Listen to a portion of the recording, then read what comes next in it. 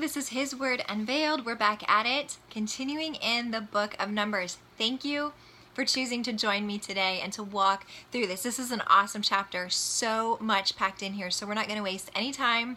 Let's get to it. Our reading is Numbers chapter 14. So if you can do that, go meet with the Lord. There is so much in this. So highlight, write down, just let it soak in your heart, and don't lose sight of what the Lord is speaking. Don't lose sight of what He is doing, how fully capable, how good, how just, how holy He is. So you do that. Numbers chapter 14, that is our reading. Meet intentionally with the Lord. Let Him speak. Let these words jump up off the page and do something in you, stirring incredible things up and truly changing your life, changing your perspective, changing your heart.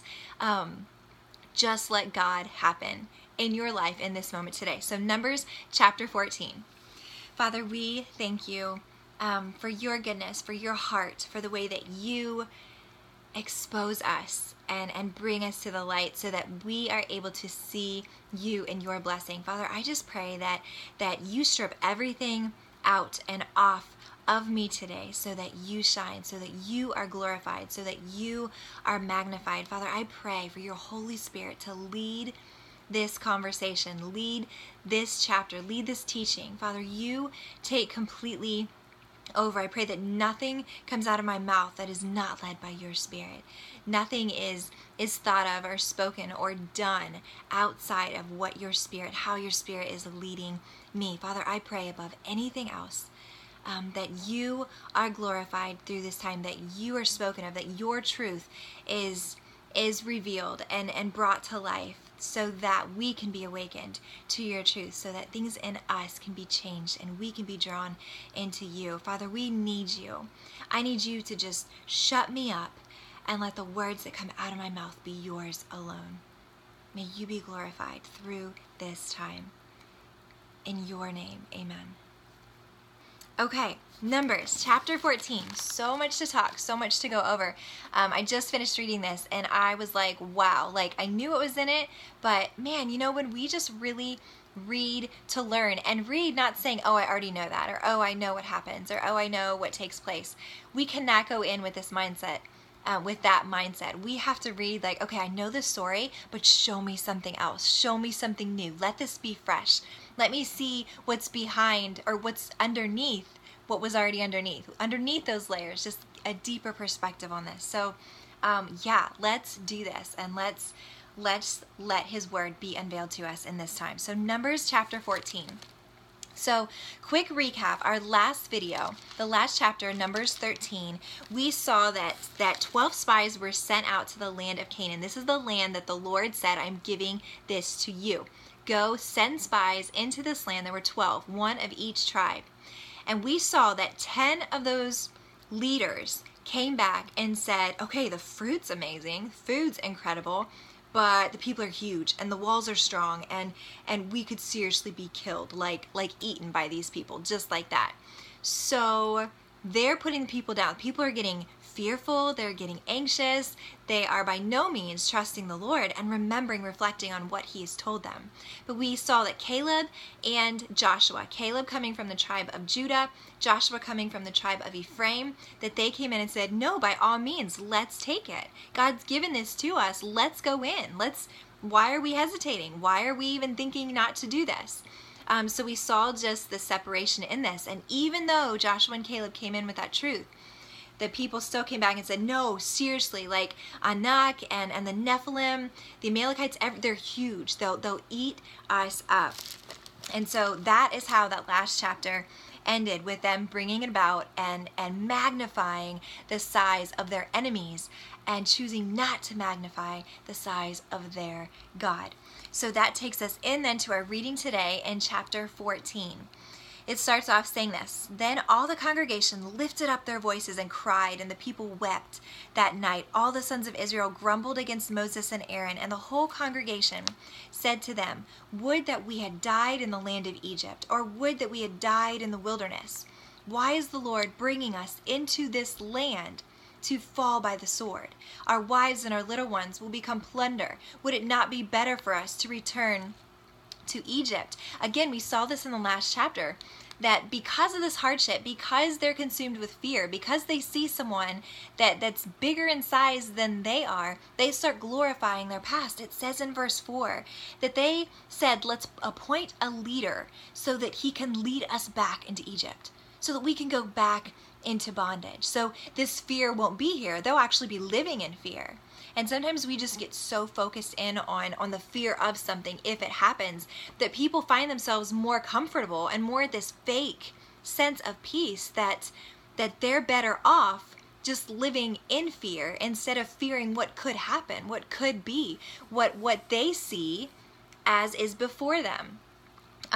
Horrible. So we see all of this complaining, this doubt, this fear that is consuming them and running their decisions and saying, we want to go back to our bondage. We don't want this freedom. We're not believing that what God says with this promised land, that it's not for real, that these people are too big. This looks too hard. This seems absolutely impossible. This is just too fearful of a thing. And we see them just getting stuck in the rut of all of that.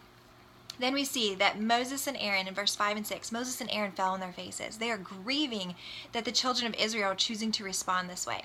And then we see in Joshua and Caleb in verse 6, that they tore their clothes, that they are mourning, like, what is wrong with these people? And they speak up then. In verse 7, it says that Joshua and Caleb speak to the whole congregation, the sons of Israel, and they say, the land which we passed through to spy out is an exceedingly good land. If the Lord is pleased with us, then he will bring us into this land and give it to us, a land which flows with milk and honey. So they are bringing back what the Lord has spoken, that he is giving this to them, that this is their land that the Lord is blessing them within this covenant, and blessing them, blessing their descendants, allowing them to be fruitful and multiply, and giving them this land which the Lord says is theirs. We see that they continue in verse 9. Joshua and Caleb then continue speaking to the congregation, saying, only do not rebel against the Lord, and do not fear the people of the land, for they will be our prey. Their protection has been removed from them, and the Lord is with us. Do not fear them. We see this incredible sense of obedience and faith and fearing God, and they're saying, look, this is going to lead us into blessing. We have got to trust the Lord. This is what the Lord spoke. And they are claiming their authority, saying their protection, everything that they have, their size, their strength, that's already been taken from them. It's been stripped from them.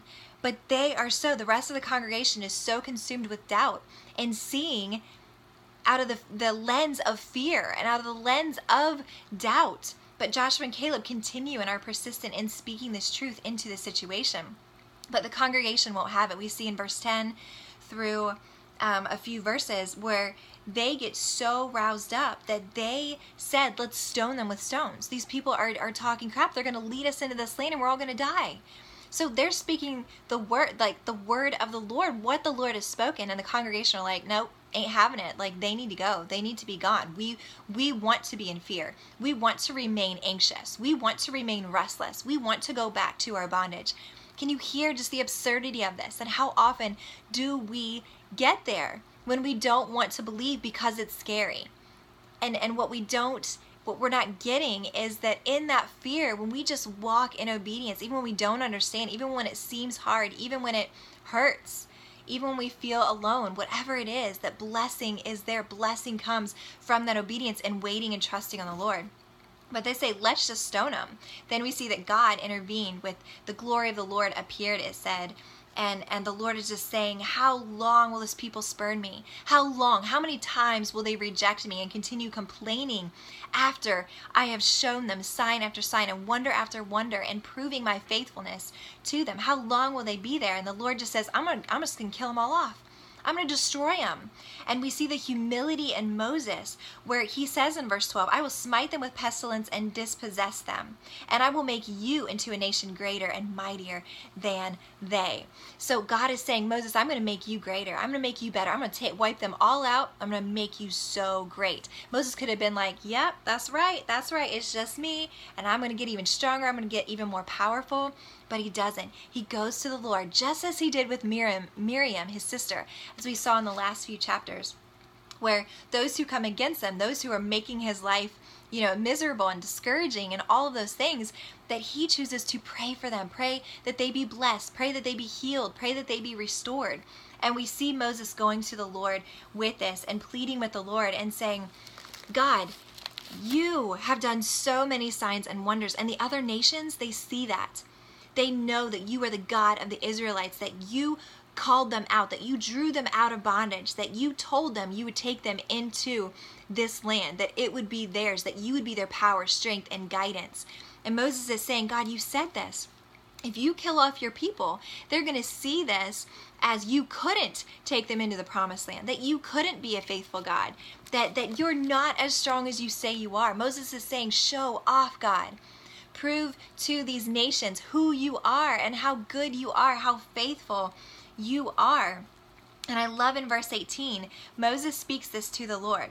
He says, the Lord is slow to anger and abundant in loving kindness, forgiving iniquity and transgression, but he will by no means clear the guilty, visiting the iniquity of the fathers on the children to the third and fourth generations. And why I love this is that this exact verse is spoken by God himself to Moses when they were up on Mount Sinai, back in Exodus chapter 34, 6 and 7. The Lord speaks this of himself, saying, this is who I am. I am slow to anger. I am abundant in loving kindness. But then he comes and says, I will by no means clear the guilty. I won't, that those consequences will be for real. So Moses is speaking. Moses is standing on the word of the Lord, what the Lord spoke of himself to him, and he's repeating that. He is saying, this is who you are, God. You spoke this to me about yourself, and I'm standing on this truth that this is who you are. I'm claiming this is who you are. I believe that this is who you are. And using that same phrase and saying, you're so merciful, yet you are just as real with consequences, just as real as these punishments, and allowing people to understand what they're doing so that they can be healed, so that they can be redeemed and restored. And so we see that Moses is speaking to the Lord in a sense of, hey, don't protect your people. This isn't about your people being saved or your people being whatever. This is about God being glorified. This is about God being who he is and him being magnified and seen and being made known, that he is a faithful God, that he is a merciful God, that he is a just God, a holy God. So good, just that interaction with Moses and the Lord. And the Lord responds to Moses, listening to him, that God hears us. God hears our prayers. He pays attention. And in verse 20, it says, so the Lord said, I have pardoned them according to your word. But indeed, as I live, all the earth will be filled with the glory of the Lord. Surely all the men, and here is where the consequence is, where he says, I'm a merciful God, but these consequences are for real too. And here's where it comes, where God lays this out, saying, I should destroy this people, but I'm not. I'm listening to what you're saying, Moses. I'm going to keep them. I'm going to show grace and give mercy to them, but there has to be a consequence for this because I am a holy God. And in verse 22 and 23, it says, surely all the men who have seen my glory and my signs which I performed in Egypt and in the wilderness, yet have put me to the test these 10 times and have not listened to my voice, shall by no means see the land which I swore to their fathers, nor shall any of those who spurned me see it. So the Lord is saying, here is their consequence. Like, I'm going to keep them alive. I'm not going to just take them all out, but they will not be able to enter into this land that I have promised them. They won't, because I made a covenant and they're not obeying. They are not doing their part in that. They are rejecting me. They are complaining. They are not trusting. They are not waiting. And God lays out, this is what's going to happen, that they will not enter into this land that I am giving. In verse 24, it says, but my servant Caleb, because he has had a different spirit and has followed me fully, I will bring into the land which he entered, and his descendants shall take possession of it. So he is saying, okay, Caleb is different. And we see later on that Joshua as well. But Caleb, I love this because he has had a different spirit. That word different, that Hebrew word, one of the words that define that is strange. And that takes me clear back to Aaron's sons when Nadab and Abihu offered that strange fire. That strange is what that word was in adulterated. And this is a different spirit, or yes, adulterated. This is, I'm sorry. Yes, adulterated. So different spirit, where God is saying, okay, Caleb is different. Caleb has this different spirit. Caleb has this different, where it's strange, but in this sense, it's, okay, everyone's doing this, everyone's complaining, everyone's fearing, everyone is choosing not to wait on the Lord and trust him and stand on his word.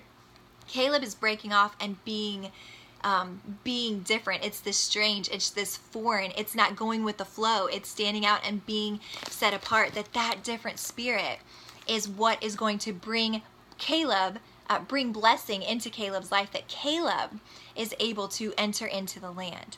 That these other tribes, these people that were alive, that saw these signs, they were not permitted to go into the land that the Lord said, this land is yours. Then the Lord just continues and says, how long shall I bear with this evil congregation who are grumbling against me? And then he lays out what this consequence looks, that they can't enter the land, but what will come of them, what will happen. In verse 28, we see, say to them, as I live, says the Lord, just as you have spoken in my hearing, so I will surely do to you. So remember what they spoke. Those times in Egypt, did God just bring us out here to die? They said, we're going to die out here in the wilderness. They weren't waiting or trusting on the Lord. Instead, they spoke their fears and their complaints, and they spoke them to life. God says, just as I heard you speaking, so I will surely do to you. And we see it follows into verse 29. Your corpses will fall in this wilderness, even all your numbered men, according to your complete number, from 20 years old and upward, who have grumbled against me. Surely you shall not come into the land in which I swore to settle you, except Caleb the son of Jephunneh and Joshua the son of Nun. So, and then it says, your children, however, whom you said would become a prey, I will bring them in, and they will know the land which you have rejected.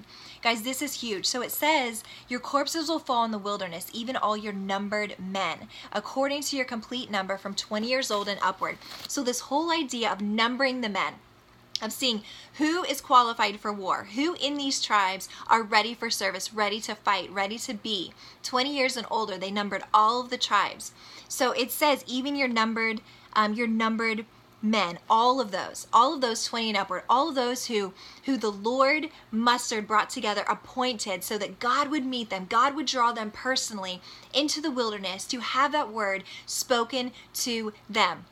Those, all that were numbered, all that were appointed to be God's, all that were appointed to hear the word of the Lord speaking, all of those chose not to hear the word of the Lord, not to trust in the word of the Lord. They chose to grumble against the Lord. They chose to reject the word of the Lord. They were complaining. They were doubting. They were fearing. So those specific men that God appointed to live for him, to follow for him, to reap these incredible rewards of being blessed by entering into the land that God promised, those exact men, those men will fall.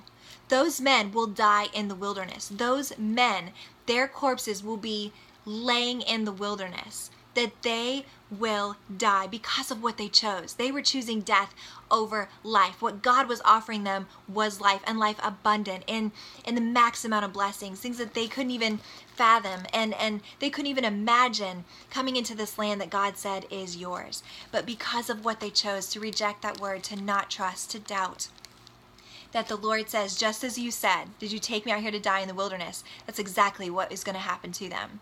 That they spoke those fears, complaints to life, and that is exactly what their fate would be. But the Lord said, everyone 20 and older, you guys will die. But your kids, as they grow up, they will see. They will be able to enter into this land, and they will know. They will see. They will learn to live in the blessings that I have established, ordained for them.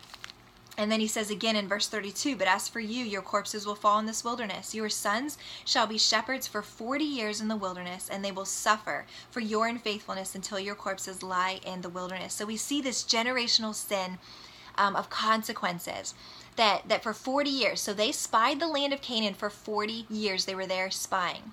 Then they came back, and these were their results. And all this complaining, all this, we're not good enough, they're too big, we're too scared, we don't want to listen, we don't want to trust, it seems too hard. All of this, that was 40 years. They came back and relayed these results from 40 years. So the Lord says, because of that time frame, 40 years is going to be the time that your children, that your sons will be out in the wilderness for 40 years, and they will be having to be stuck in the wilderness, suffering from your unfaithfulness. That the generational sin, that's for real. That is for real, that carries down that spirit of whatever it is, that spirit of doubt, that spirit of anger, that spirit of greed, that spirit of selfishness. Those things pass down. The generational sins are for real. But that does not doom us. That doesn't have to define our future. And we see this, that yes, they had to suffer for that amount of years because of their father's unfaithfulness, but they were given permission. They were given this invitation to then, after those 40 years, to enter into this promised land. That's powerful. That's so powerful. Understanding, yes, the generational sins, that they're for real.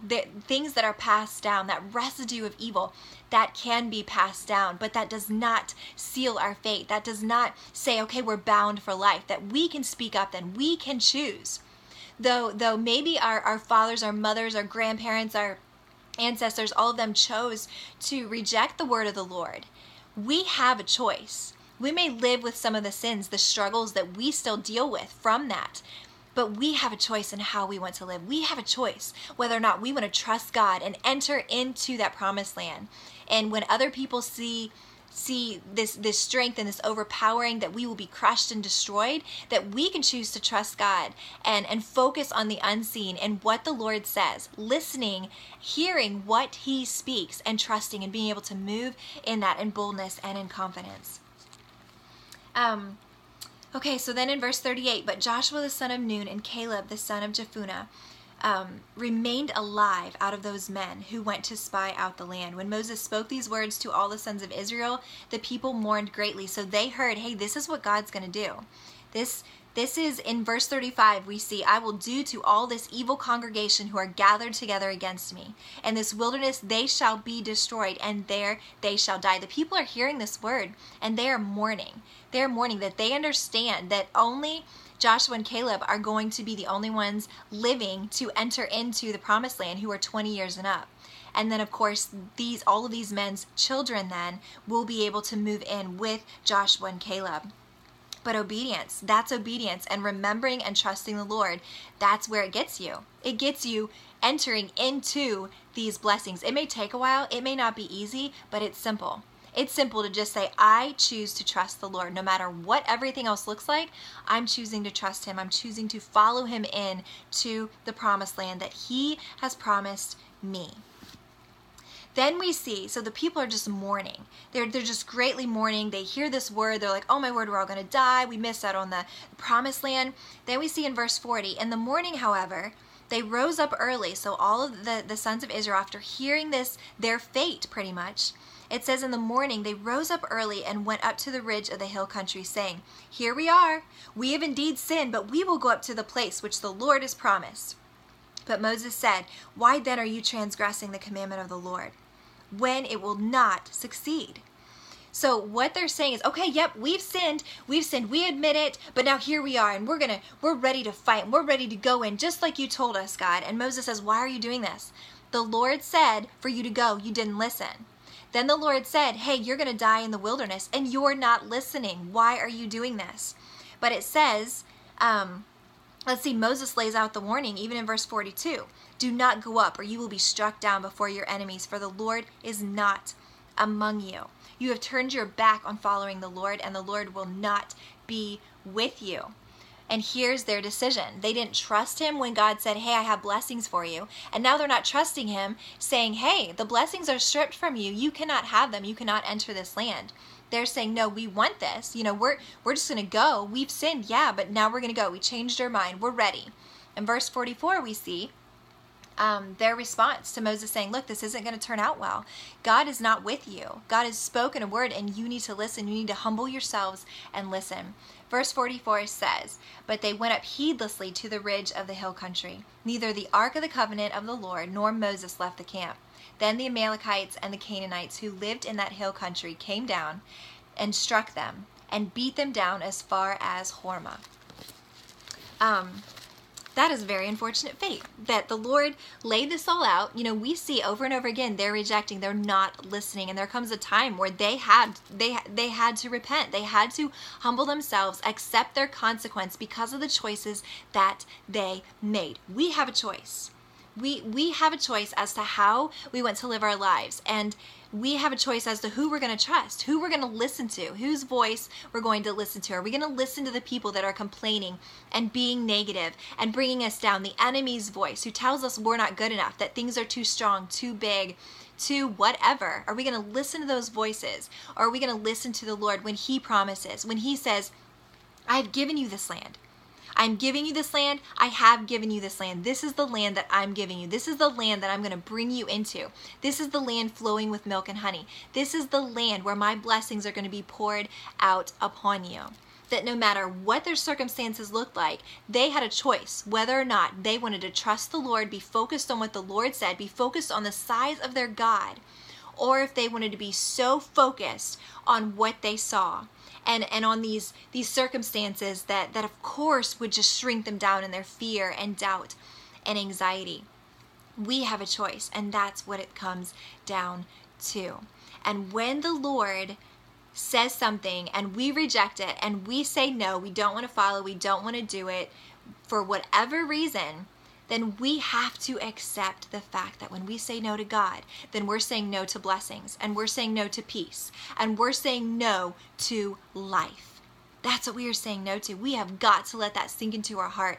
If we don't, then we're going to be constantly just lightly, not even thinking, not even taking it for what it is, the profundity, the importance of what it is in obeying the Lord. And we're just going to think nothing of it to say, "Nope, God, don't really feel like it," or "Nope, God, I'm a little too afraid," or "Nope, God, I don't really, there's some other things that I want," or whatever it is. We have to understand that in our choice, we are choosing life or death. We are choosing blessing or the curse, this punishment for sin.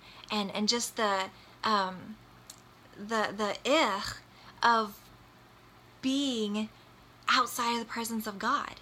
That's where life is. That's where blessing is. And we see that the congregation of Israel, they just refused to trust God. They refused to wait on him. And their fate was destructive.